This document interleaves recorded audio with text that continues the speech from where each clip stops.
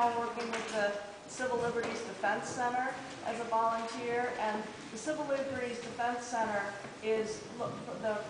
primarily located in Eugene, and has been a huge supporter of the Occupy Eugene movement there, giving Know Your Rights training and training in how to be a legal observer. And we have a local chapter of that organization here in Ashland